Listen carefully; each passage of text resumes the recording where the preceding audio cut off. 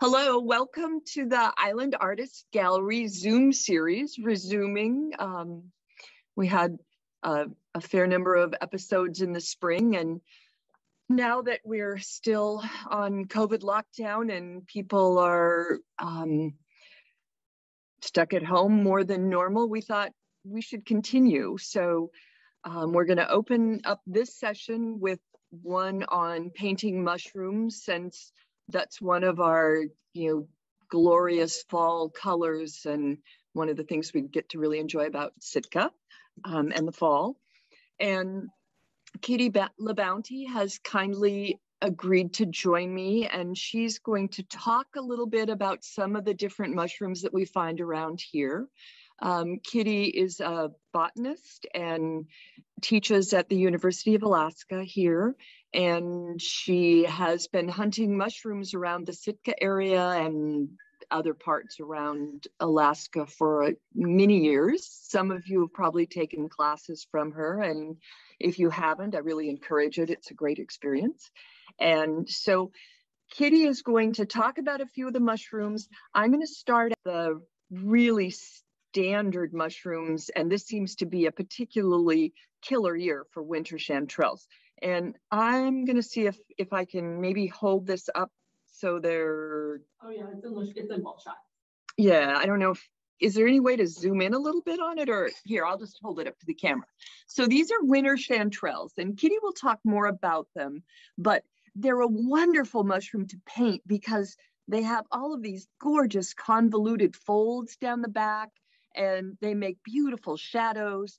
And I'm going to be painting them a little brighter color than this because this is a regular golden chanterelle, which is one of the choicer mushrooms around.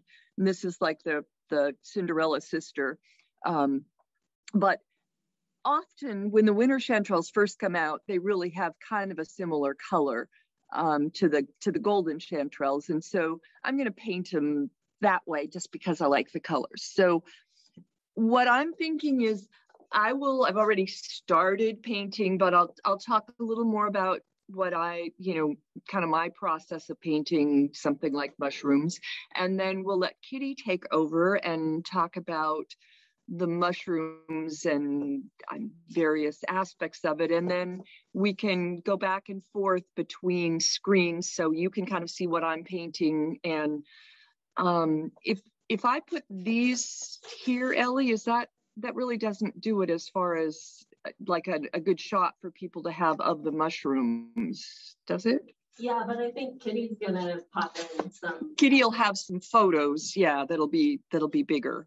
And so we're asking that while Kitty's talking or I'm talking that, please keep yourself muted and use the chat room for questions. And then at the end of the session, we'll have another, we'll have a time to open it up that anybody can talk. And please, if you're painting, feel free. We'd love to see your paintings, and maybe just, do a little hand symbol, and we can focus on yours for a little bit. And if you have questions as we go along,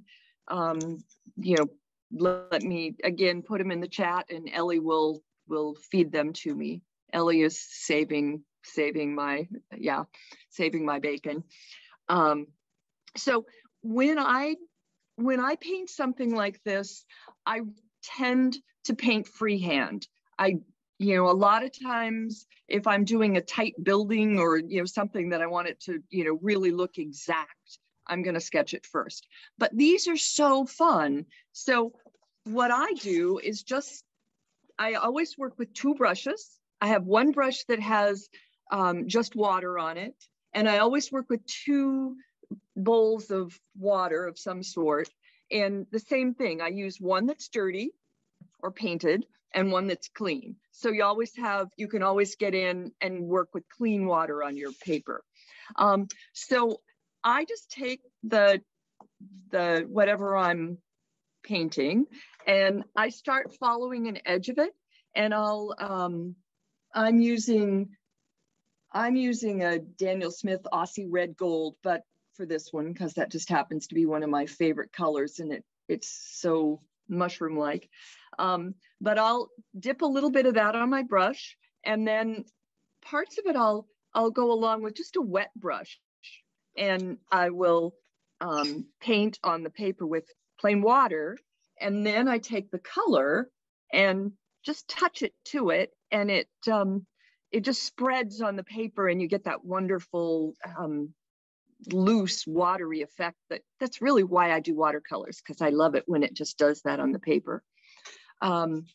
So I'm going to start following along and just working on my little mushroom that I started on a few minutes ago, and I think I'll probably use all three of these and just kind of work a pattern of the three, so I get some stems, some beautiful folds, and a little bit of the top of the mushroom.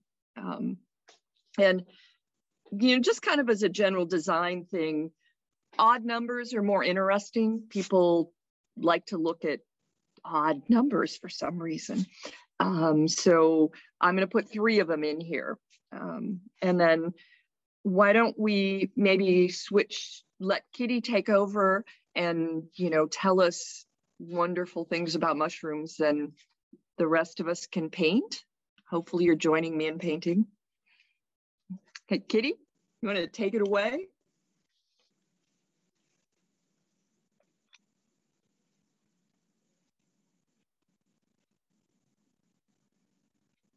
Ah, haha, there we go. Finally did things in the right order. Okay, so this isn't going to be a talk about edible mushrooms. I do those a lot, so I just want to put that disclaimer in there right now. But I wanted to show you a few images of some of the variety we have in terms of fungi and shapes and sizes, and talk a little bit about what the mushrooms, what their roles are in our world. So we have maybe a better appreciation for them. So, I mean, I am not a painter. I wish I was, because the shapes and the colors in the fungi are just incredible around here. And all of these are growing in Southeast, and most of these are growing in Sitka, these images. So there's a huge amount of variety, shapes and sizes. But because I'm a biologist, I have to tell you a little bit about what you can't see about fungi. It's a problem. So most of fungi, what we can't see, we see these big, cool fruiting bodies, these big mushrooms, these shelves growing on wood and all that. But they're made out of all these long, skinny, microscopic cells called hyphae. And why that's kind of cool is because the hyphae they extend into the wood, and they extend into the earth, and they actually make connections with trees, and we'll talk about that later. So these long stringy things that are going all over the place in the ground, in the wood, whatever, are the kind of working part of the fungus. And this is I thought a nice little image to start with. So you can sometimes see this. I don't know if any of you have ever come across a tree that is broken in half or something like that out in the woods. But a lot of times you see this kind of white material in between the layers of wood, and all that is fungi. So this looks like this kind of cottony mess in here. That's collections of those hyphae that we looked at before that are growing more closely together and more in a mass, so we can actually make them out. This isn't the fruiting bodies, which we mostly are wanting to paint and all that, but these are pretty cool that are out there. So that's the body of the fungus. So my last biological slide, I swear. Most of the fungi that Pat's going to be, actually I think all the fungi Pat's going to be talking about and painting are all what are called basidiomycetes. And they all shoot out spores from these little tiny gills or pore layers underneath their caps or shelves. This is an example of one here. Hopefully you can see my mouse. So these are the gills on the underside of the cap.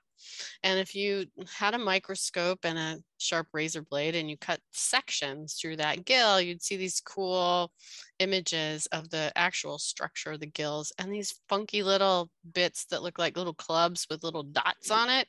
Those are the spores.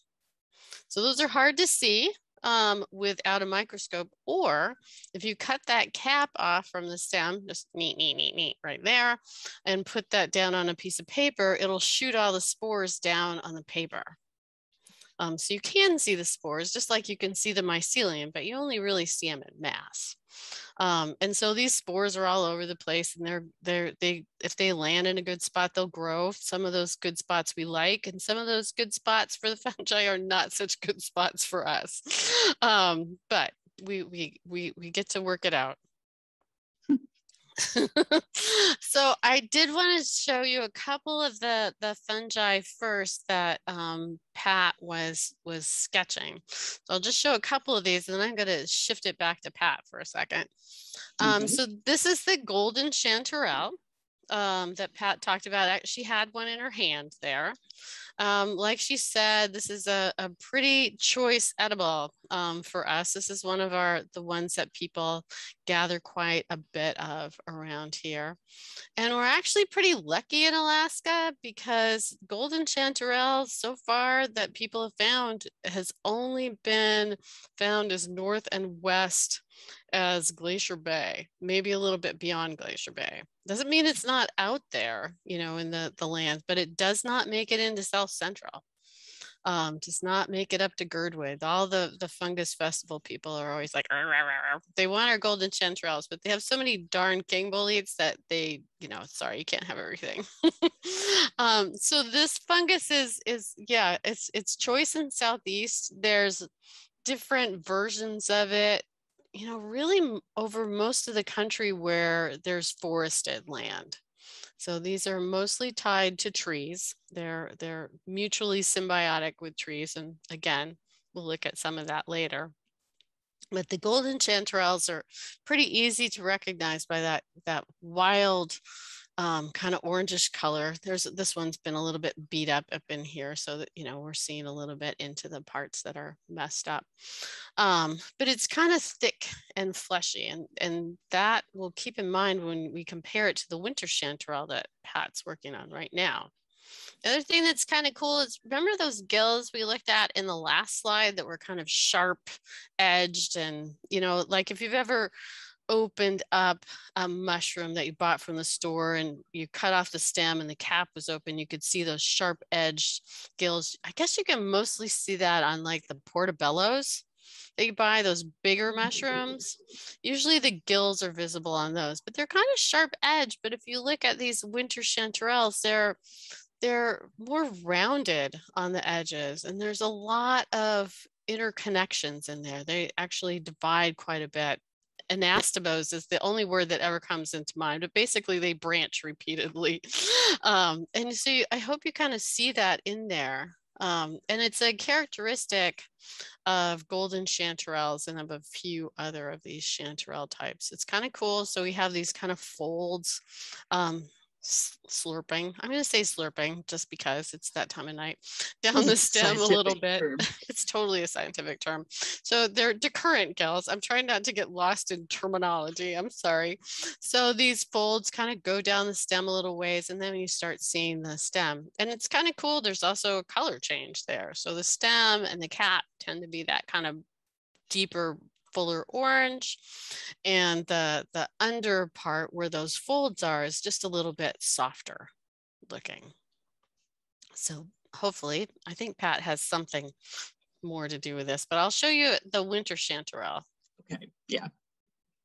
Okay, so this is a close-up of one winter chanterelle, and I mean they can fruit in the snow, and this is not a setup photo. It was like one isolated little winter chanterelle that was kind of hanging out for a second. They look kind of similar, I would say, to those golden chanterelles. But the winter chanterelles the flesh isn't as thick. And they just don't tend to look as fleshy, I would say, or as massive maybe as the golden chanterelles. That's a little hard to get in a photo, but hopefully you kind of have that idea. And I think when it's in your hand, it's an easy thing to see or feel the weight of the two of them. the cap tends to be more brown. I know Pat mentioned a specific color she uses, and she can say that again. But they can be kind of orangish as well. So the color's a little bit variable on these guys. The stems tend to be almost flat in many cases. So they can be a little round or a little flat. And as opposed to those kind of more round, stout, fleshy stems in the golden chanterelle. So they're just, they overall are different. And I suspect in many ways, the winter chanterelles are more interesting to draw because they have a lot of stuff going on. Their cap shapes are really different. The stem shapes are kind of variable. There's a lot of cool color shading going on. So maybe you eat the golden chanterelle and you draw the winter chanterelle, although a lot of people also eat winter chanterelles. They're kind of one of our more reliable things to find in the woods that you can eat. That's a mushroom. It's like, okay, they're there. There's usually what I would call troops of them. And they also have these cool folds where the spores are born, like we saw on that earlier slide, that are more rounded, and they have a lot of these divisions in them. There's a lot of this networking. And then I had one more picture of these because it shows a little bit different aspect of the winter chanterelle. And that's the fact that it has this cool little dimple in the top in many cases. So they can be really open and flaring and kind of funnel shaped, or not. They can be kind of more flat, but a lot of times they do have that little dimple. This almost like it has this belly button inside them. And this is a nice array because these are all slightly different ages. There's the little young ones in there that are, the caps are really tight. Here, let me show you. Like this is a young one, and this is a young one, and this is a young one. And then as they get older, the cap gets bigger and expands, and in many cases starts to kind of flare and look really irregular. But yeah, there's a lot going on in that image. There's quite a bit, I think, to draw an artist's eye. So I'm going to pass it back to you, Pat. Okay. Well, I've been working away on my second one of the winter chanterelles, and I did just want, I know I'm here for the art portion of it, but I also am a really strong mushroom lover and spend a lot of time hunting mushrooms. And I just want to, I'm going to bring this over because this, I don't know, can you see, let's see if I can get this somewhere where it's, oh, just a sec. I just want to get a close up of this one. Yeah, there. Okay, so these were two buttons that were side by side, and I mean really close together. One of these is a golden chanterelle. It has the gills that Kitty was talking about where they come down the stem and the nice golden color and a good solid stem that if you cut it, it's going to be solid in the middle and you know, kind of a golden, lighter golden, but golden color. The other one had a really similar color, anyway, cap, thank you. But it had kind of a whitish stem. And when I broke it open or cut it open, the gills were not decurrent at all. They came in clearly to the top of the mushroom. And so that's just my mushroom warning that you really want to be careful, and you want to check every single mushroom that you're picking when you're picking to eat. If you're picking for beauty, you know, just enjoy them. But if you're, you know, when you're picking your food mushrooms, be really, really careful that you know every mushroom that you're picking. So then these are a couple I'll just throw in here. This was my first attempt at a chanterelle when I realized I was doing this in a couple of weeks. And so I started with these. I really like to paint from live specimens whenever possible. And especially with mushrooms, you really get more of the shadows and the shape and the form. And if you're painting from a photo, and you know, we all do that tons, because especially if you live in Southeast Alaska, you don't always get to, you know, be out there in nature painting or bringing things home to paint. So I wasn't I'm gonna tighten this up a little. This is just a first attempt with that. And then this is another one that I thought I'd work on today if I get a little more time, that I wanna pull the detail together, and I haven't put any shadowing in, and really the shadows are what makes these mushrooms.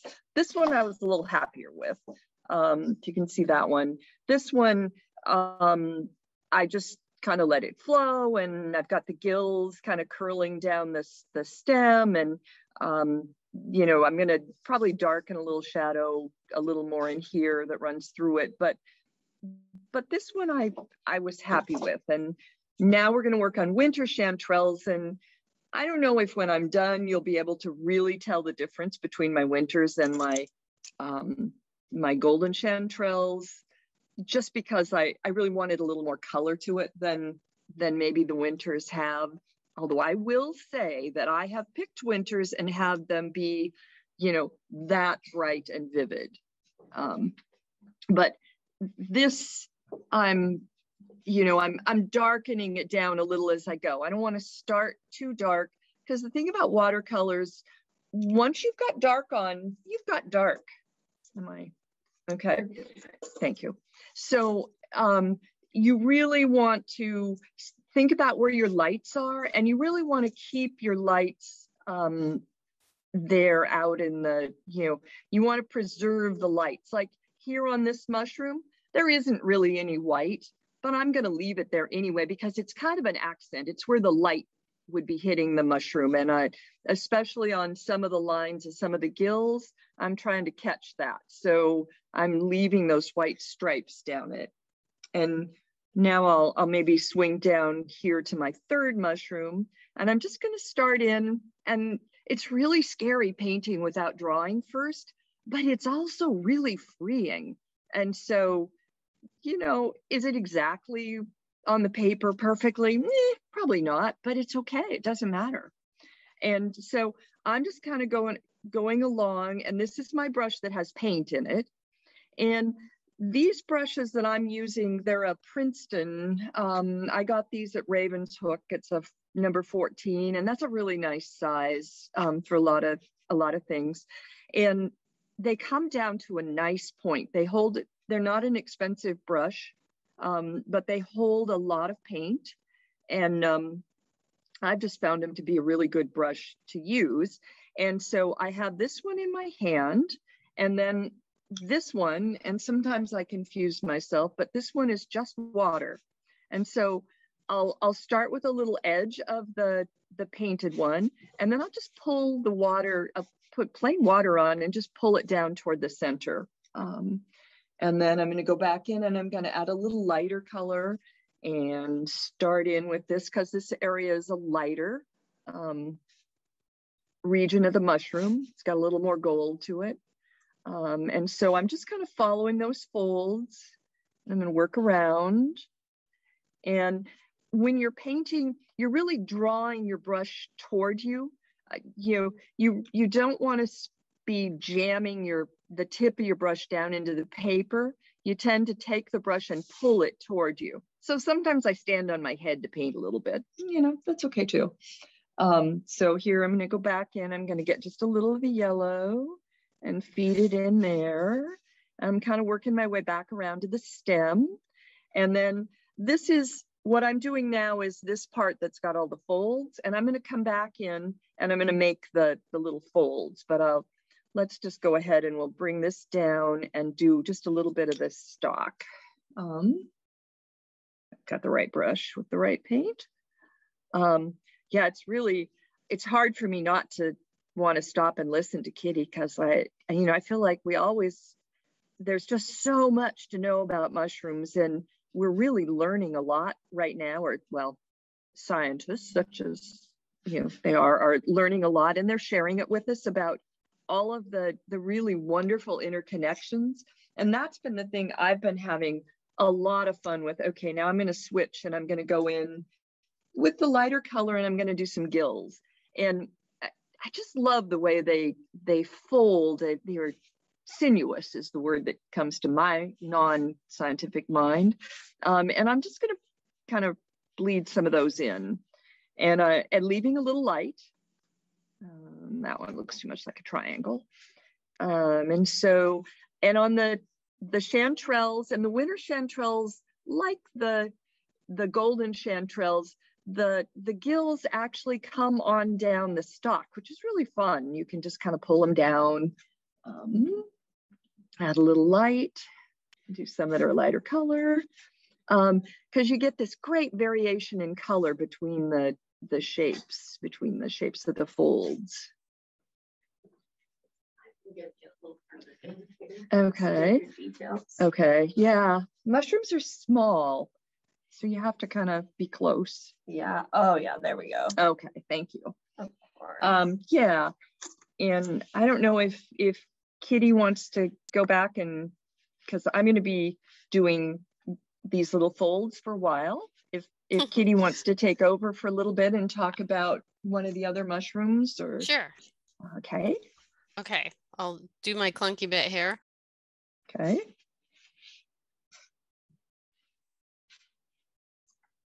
Because yeah, I'm just going to do these in light yellow, and then I'm going to come back in with this is more of a raw sienna, and I'm going to bring some raw sienna in, but I have to be a little careful that I don't do that before it starts to, before the light yellow dries, because I don't want to have it bleed all the way through. Okay, so maybe I'll come while Kitty talks. I'm going to come back and I'm going to work on the outer portion of the mushroom. And for that one, I'm going to do, sorry, Kitty, I told you you could talk and then I just talked right over you, but I'm going to do the solid color, and I'm going to do a lot of painting the edge of it, and then coming back in with just the plain water and letting the paint blend on the paper. Okay, you go. Okay. So Thank you. one of the other mushrooms that Pat said she was interested in painting or talking about was the chicken of the woods. And so that's the image that's up right now. There's only a vague color theme so far. It's like, oh, they're just orange mushrooms here, obviously. This is another one of our edibles that people get pretty excited about. And well, I'll come back to that in a second. But this particular mushroom is really different. And some people would call this it is a type of polypore. So it's the surface, the undersurface where the pores are born, or where the spores are born, are pores. So it doesn't have gills, it doesn't have those fold things, but it has like this, it looks like a very, very fine sponge. Almost. Much finer sponge than I've ever seen. But you can imagine that, right? That's on the underside. And on the top side, you have this more solid orange color with some yellows in it. They're actually really lovely. This is a very young chicken of the woods, which for people who want to eat them, this is kind of the ideal size. Once they get much bigger than this, it's like they're beautiful to admire, it's beautiful to paint, but they become more and more indigestible as time goes on. Chicken of the woods is an interesting fungus, I think. In other parts of the country where this sister species of our chicken of the woods grow, people won't eat it if it's on conifers because they think it's a little bitter. I go back and forth on chicken of the woods. Some people can eat it and some people can't. The way to kind of ensure that you can eat it, or more likely that you're able to digest it, is that if you only eat the very youngest little bits of chicken of the woods. And a lot of times I just recommend people cut off like the outer inch. So if I had a pencil, actually, do I? I do. Wait.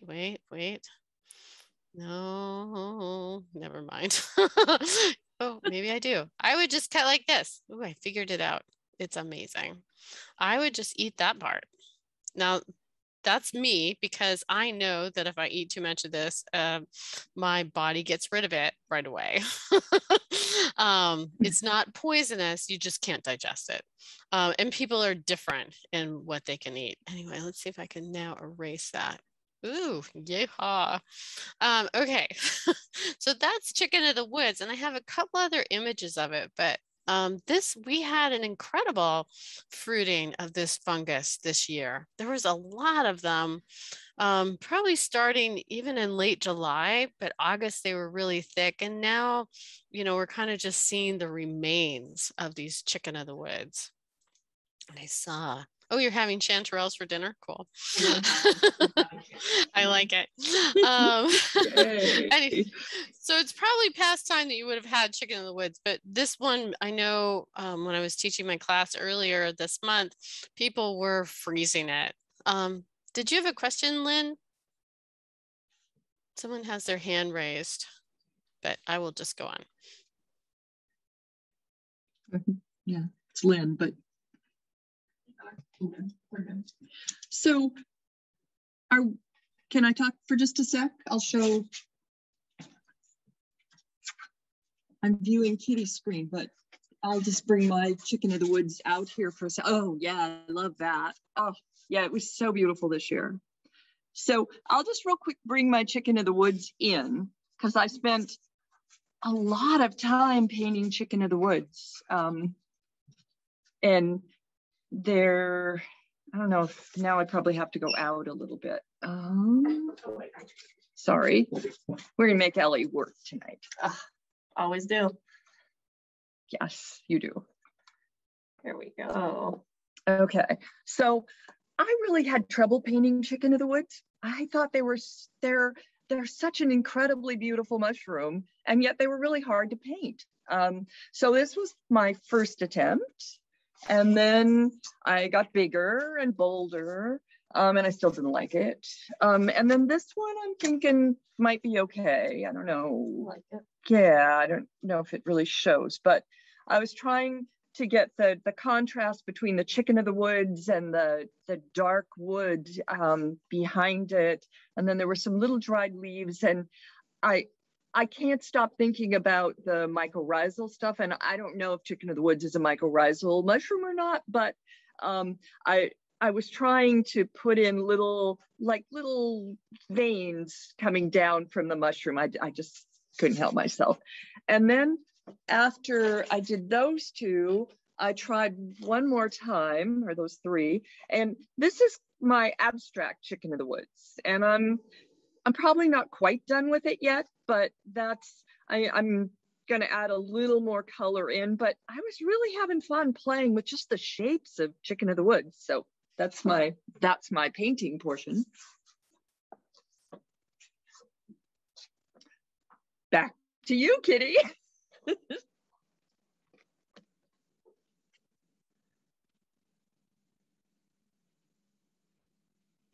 Sorry, I muted myself till I stopped giggling. So anyway, this is another one of the images of chicken of the woods. And I'm sorry, the one on the left's kind of an old image. You can see it was a rainy day and there's a little bit of the rain bit there, but I still really like that image because it shows, the chicken of the woods coming out of the tree. So I hate to disappoint you about chicken of the woods, Pat, but chicken of the woods is not mycorrhizal. Okay, well. It is a pathogen. So all fungi, like all animals need to get their nutrients, their carbohydrates from something, right? We can't make our own carbohydrates from the air, and neither can fungi. So they need to get those things from someone else, and those someone else's are usually plants. I mean, they actually, there's more of a story there, but we'll just start with the simple version of the story. And so when those spores get blown around, in this particular case of the chicken woods, we've probably heard of the artist conchs and bear breads. They're kind of the same sort of type of fungus in many ways, in that they're these shells that grow out of the wood, and they're all parasites of the wood. So it's a slow pathogenic death. It's not a quick one. So they land, there must be some sort of wound in the tree so they can get established, and then they start growing through the tree. And by the time they actually fruit, that tree is pretty much is fully infected, or, you know, it's the mycelium is taken up quite a bit of the energy it needs in order to produce these big fruiting bodies. So one thing you might have noticed if you're familiar with chicken in the woods is that it's ephemeral. So it will come out in, you know, July, August, maybe rarely as late as September do you get new ones, but sometimes you do. And then it will fade. It'll drop its spores and it will slowly turn white and kind of fall apart. And that's really different probably from maybe one of the more, or two of the more familiar types of polypores that are out there. Like I said, the artist conch, I suspect you're familiar with that. It's the one that it's white on the bottom, and if you scratch the bottom, it'll turn brown, and people do beautiful drawings on those artist conchs. They can be just gorgeous. There's another one that's even more common, and that's, people here in Sitka call it bear bread. It's a name, it's a very local name. You hear it a little bit on the edges of Southeast, but nobody else in Alaska or in the lower 48 will generally know what you mean if you say bear bread. They'll concoct some wonderful story about, you know, I don't know, hamburger buns or something. But it's definitely not these guys. Anyway, those are perennial, so those will just keep getting bigger and bigger. And you know, I think they're another, you know, maybe they're a simple subject for artists, but they're kind of cool because they grow in these annual rings and they just keep kind of getting bigger, and they can become quite large. So take a look for those sometimes. So I did want to show you a little bit about what these guys do. You already saw a little bit of it. I showed you that mycelium. So this isn't necessarily chicken of the woods mycelium, but, and you may think, oh, it's a pathogen, this must be bad, right? Pathogens are bad. They make things sick, they kill trees, all this sort of stuff. We ourselves do not like pathogens that affect us, that's for darn sure. But in terms of the whole forest ecosystem, this role of fungi as pathogens is actually pretty important, in balance, of course, with all things. But what the most important thing that these fungi do in our very long-lived temperate rainforest is that they actually weaken these trees, and it allows the wind to more easily break them. And that allows gaps in the canopy, and that allows light to come down. And so understory plants can do better. So they're actually pretty important in the structure of our forests. We don't have fire that, you know, wipes things out. So we have these little patchy gaps that form in the forest that are incredibly important. So these are little close-ups of mycelium. I went up Indian River several years ago after a storm, and there were the most amazing snap trees. And yes, I had to take pictures of all the mycelium in the snap trees because it was pretty cool. And here's just backing up a little bit. So I think the tree on the left, you can see here's this mycelium in here that's weakened this tree. It's broken off in the wind. And here's one that the rot has even gotten further. And you just end up with this kind of, oh, it's called cuboidal rot. So, right, it kind of has that sort of angular sort of look to it.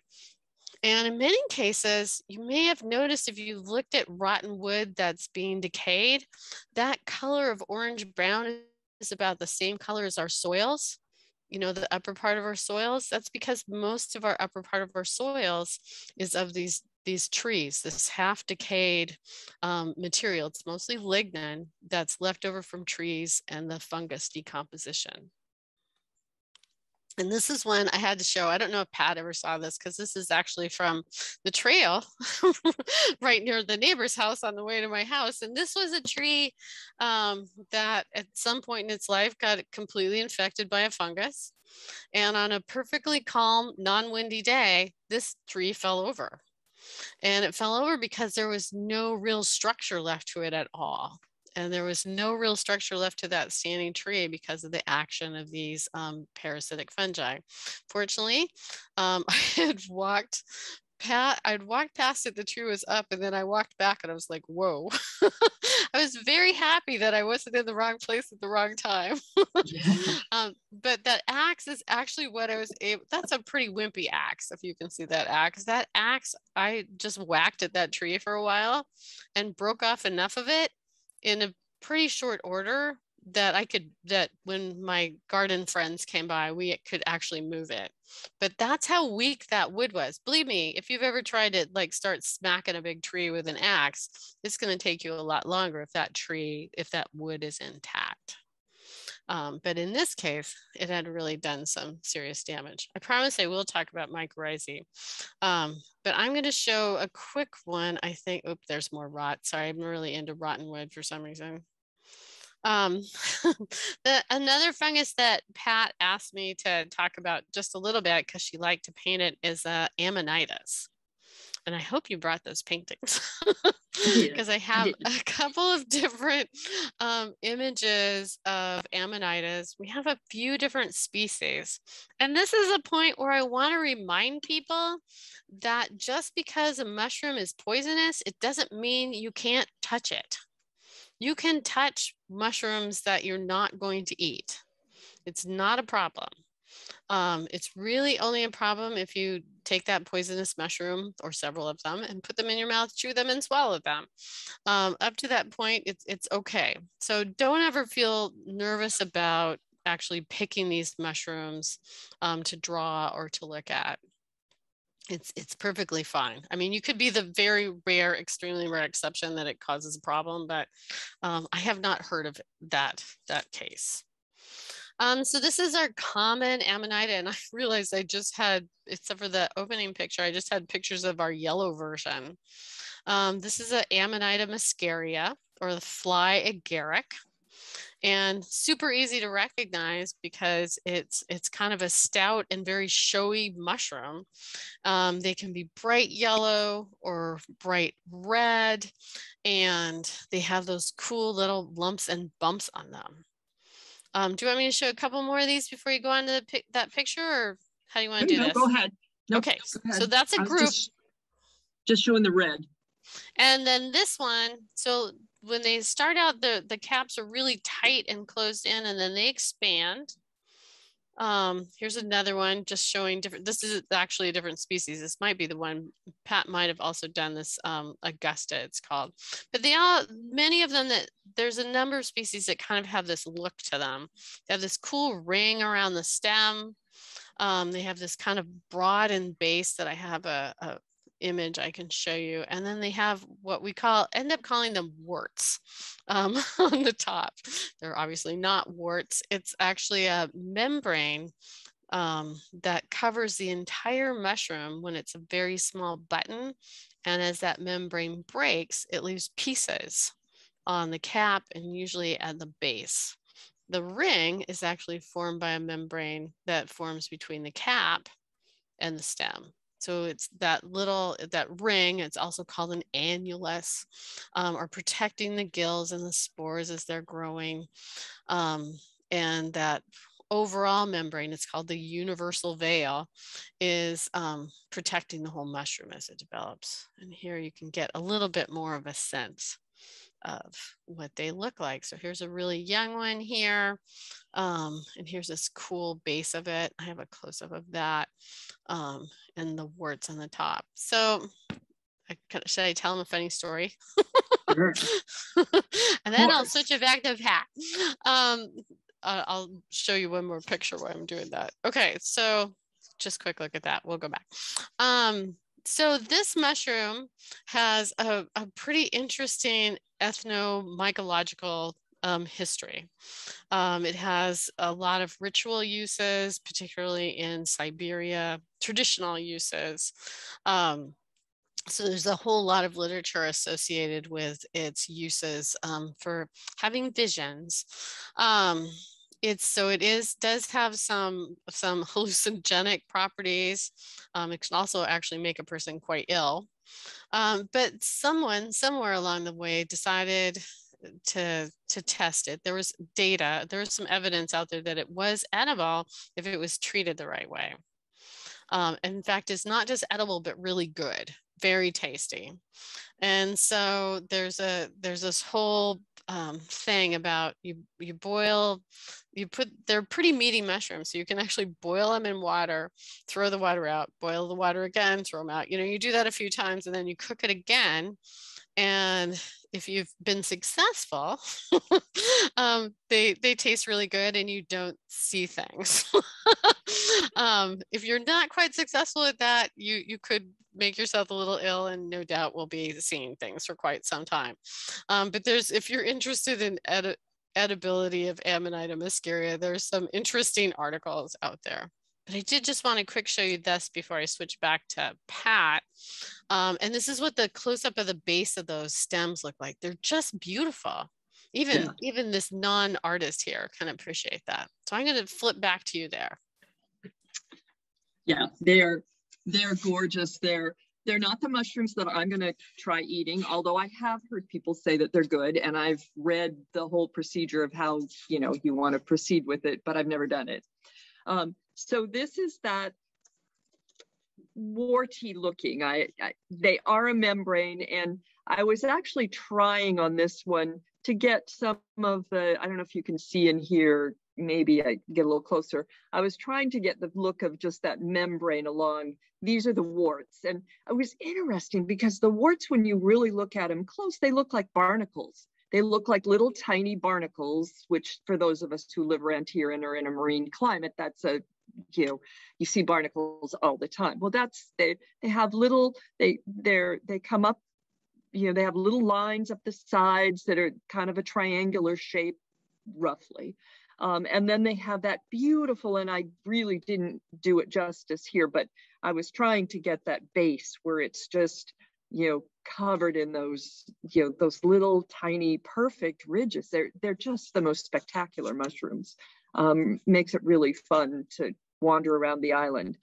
This one, I realized that as I was focused so hard on the mushroom, and normally when I paint, I try to do the background in with the subject. And because I was working on mushrooms and getting them to look hopefully like mushrooms, I didn't do the backgrounds as much along with the mushroom. And I ended up, I've got this mushroom like dead center in my painting. So, but I like this mushroom. So I think what I'm going to do with this is work on I'm going to add something over in here that draws your eye that direction. And so I'll change the focus of it a little bit. If that doesn't work, I'll take another piece of paper. I mean, I'll cut it off. And so I'll frame it so that the mushroom is off to the side. Let me see if I can get another piece of paper. I have a really bad habit of drawing on the backs of things. Anyway, so the mushroom will end up being off to the side, and maybe there'll just be a little gentle color that goes over to the other area. But anyway, that's I'm not done working with the rest of the painting, and I may try and go back and make those a little more regular down around the base, but most of it's done. So when this does the base of that looks like old-fashioned, like lacy bloomer? Yeah, it does. Petty pants. Yeah. When I was young, we used to have petty pants. I could tell a funny story about those too, but I'm not sure that I want to share that. Anyway, so this is an Amanita muscaria. This is like the mushroom that is on the cover of books, and the really traditional hallucinogenic mushroom, although never tried it. I have no idea. Anyway, I was really happy with this one. One of the things with this, because it's such a vivid red mushroom with a little bit of oranges and stuff in the top of it, but it's really important to get a little bit of that color in the rest of your painting, because if you just have this blood red, beautiful orange, blood red mushroom, or a blood orange one, any of those things, it just looks artificial if everything else in the painting is a different color. So, just to tie your painting together, you really want your colors to run through everything. So like I've used the blues in here, and I've got a little blues in the mushroom, a little blue in the shadow of the mushroom, the same thing, a little bit of the reds, a little bit of the oranges, and it just makes your mind kind of relaxed a little and say, oh yeah, it's real, whether it is or not. And one of the other things that with especially these kind of paintings where it's really detailed in that, you know, and pretty tight in that area, it's nice to have some place in your painting, and I haven't achieved it here, that's kind of calm. So as your brain works around the painting, you want to leave some things for your brain to fill in. You want something that's left for that makes it not a photograph, something that is just kind of suggested, and then your brain magically kind of fills the rest of that in. Anyway, so those are my amanitas. I grew up thinking they were amanitas, but I'm slowly learning. Okay, so back to the winter chanterelles. I've got my 3 chanterelles.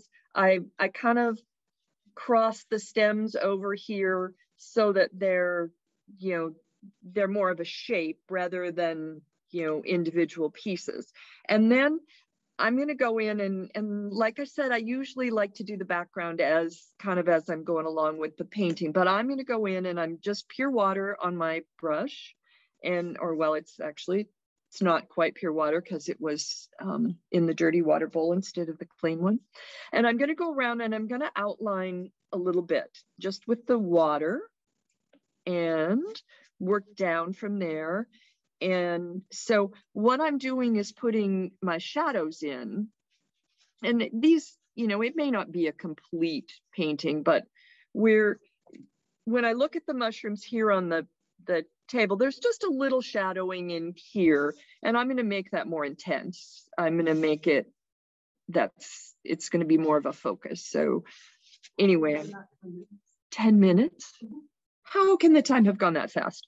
Okay, so I'll do it quickly because I want you to get to see my favorite part of painting is when you've got this, you've wet the paper and you have, just those areas. And then I'm going to take my other brush and I'm going to go in with a blue because I've used a tiny bit of blue in the mushroom, and I'm going to put it in and I'm just going to let it do its thing. And so I'm going to go along here. And if it fades into the mushroom a little bit, I'm not very concerned about that, but I just want it to emphasize the light colors of the mushrooms. And I'm not going to go all the way around any of the mushrooms with the bright colors with any, I might go in with another color, but when you do this, you don't want to outline the mushroom. You just want to give it emphasis. You want to give it some extra life. And I'm thinking this is too blue. So I'm going to go back in and I'm going to grab a bit of Cascade Green, which is a wonderful Alaskan and rainforesty color. It's a blue green and it sort of separates out as you use it. So you get kind of the 2 separate colors. And the other thing I've done is gone in and I just have a little bit of dark under the mushrooms because where they are in the ground, and I've picked some of it off, but there's earth there. Let's see.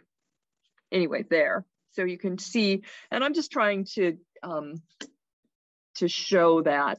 And so then I'm going to take my brush that has just pure water after I put this intense blue, and maybe too intense. You get to see me make mistakes too. That's part of the game.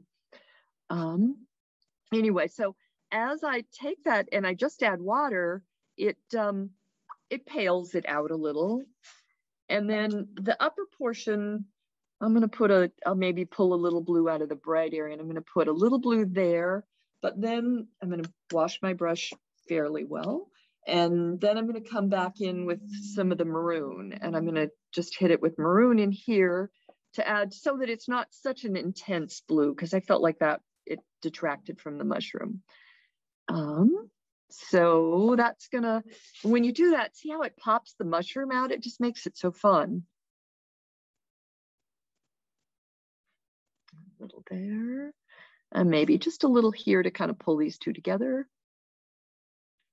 And then maybe I'll add a little up here and use my my plain water brush and, you know, move the paint around. Okay, so that's kind of how I put the background in if I didn't do it beforehand. And if I do it beforehand, I kind of do the same thing, but I work around where the center of interest is going to be, and add that, work it in later. So, oh,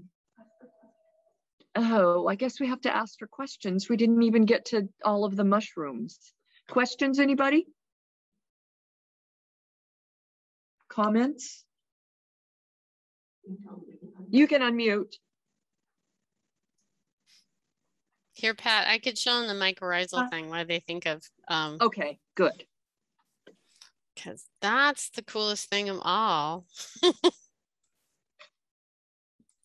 Oops, going backwards. Okay, so Pat was talking a little bit, and I know I'll stop as soon as there's some questions to be answered, but Okay. Pat was talking about the interconnection between fungi and plants. And I talked about one of those, the pathogens, but another one is that symbiotic, mutualistic symbiotic connection. A pathogen is also a symbiotic relationship, just not maybe how we think about it.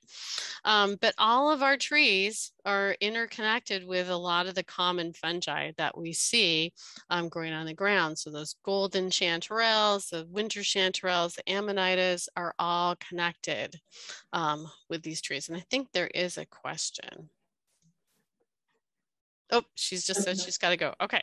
So, Okay, goodbye. So that was one. And then I did want to say it's not just the trees. Come on, baby.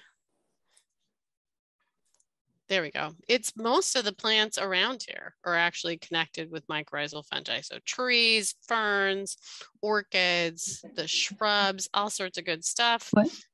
And some plants are so connected that they don't photosynthesize at all. They're parasites on this mycorrhizal system. And that's our little coral root orchids and some of our pine saps here. So maybe I should stop there. But I wanted to talk about that connection that was important to me, to Pat, to lots of people, and actually we aren't the important part. It's really important to the ecology of pretty much the planet. And can I just add on to what Kitty was saying? We didn't get to the coral mushrooms, which I just have been fascinated with lately. And I'm going to bring these in. I just did these really delicate little, because coral mushrooms are these really delicate little, I'll pull a mushroom up. There's mushroom. That's a group of corals. And I was so fascinated because I just have been kind of learning some of this about the mycorrhizal portion, but these mushrooms were growing right down along the path of a root of the tree. It went, I don't know, 15, 20 feet. I'm at least 15 feet with these clumps, individual little clumps of the coral mushrooms. And I just thought they were gorgeous and so fun to paint. And I took a picture of the winter chanterelles, and then with what I did as far as the actual painting, such as it is.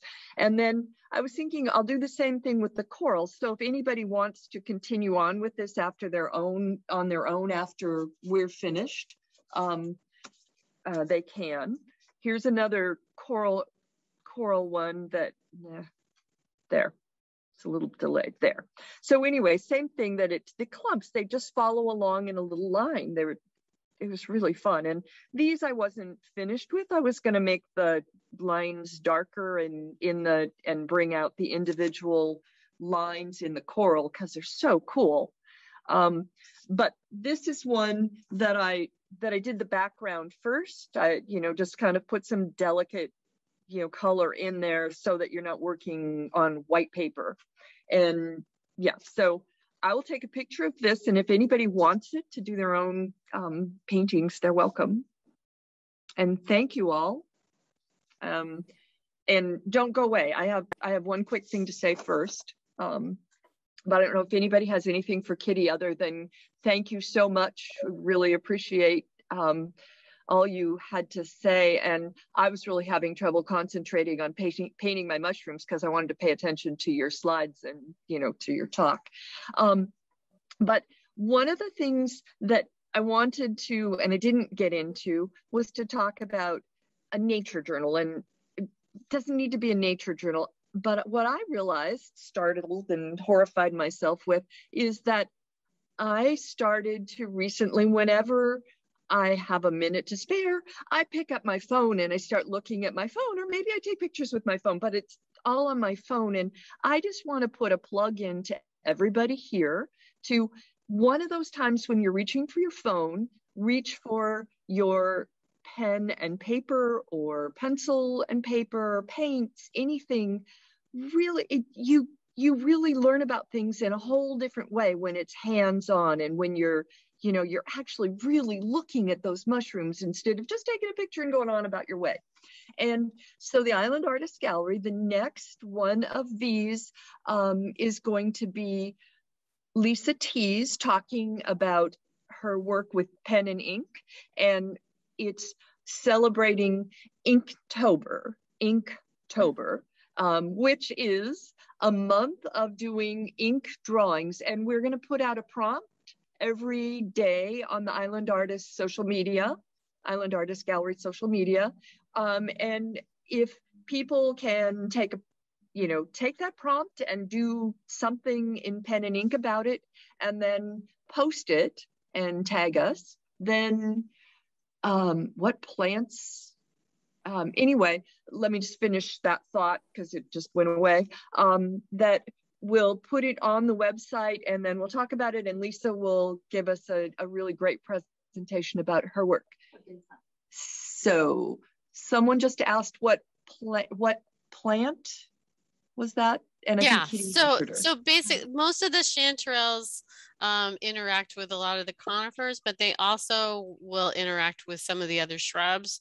Some work that I did with students looking at tree roots and fungi that were in them using genetic methods, there was a whole mixture of different mycorrhizal fungi in any given plant. It was actually pretty interesting. So it's not just one kind with one. It is pretty interesting. And anyway, so there's not a one. Some are more closely related. Some of the birch boletes, they're basically associated with birch. So we don't see those here, but a lot of them are more, they're not so fussy who their partner is.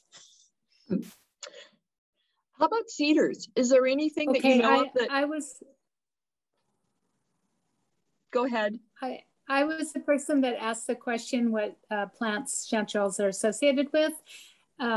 It seems like sword ferns are a plant that deters mushrooms. Like, I don't think I've ever found a mushroom under a sword fern. Have you had that experience that certain plants fend off against mushrooms? Well, one of the thing is, I don't live with sword ferns, so I'm not, as up on their associates, but a lot of the cedars, the ferns are associated with a different type of mycorrhizal fungi. And they're fungi that don't produce these mushroom fruiting bodies. They have these underground sporocarps. So that could be one of the reasons. But people do find in the sword fern, and sword ferns are part of the older Dougford forests. You do find chanterelles and things like that in there. So I don't know if they actually inhibit them or if they're just associated with different fungi, so they're not really fostering them. But now I'm going to have to look and see if there's any research on that. Good question. Thanks.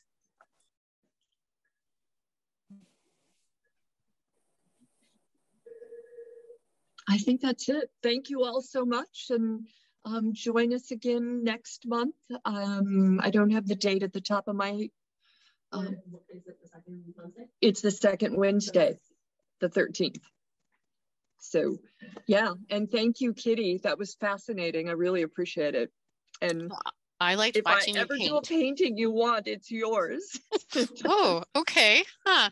Serious. Be careful what you say. I mean it. Just Okay, thank you all. Thanks. That was Really fun, nice everyone. to see everybody. Nice to see old friends, new friends. Yeah,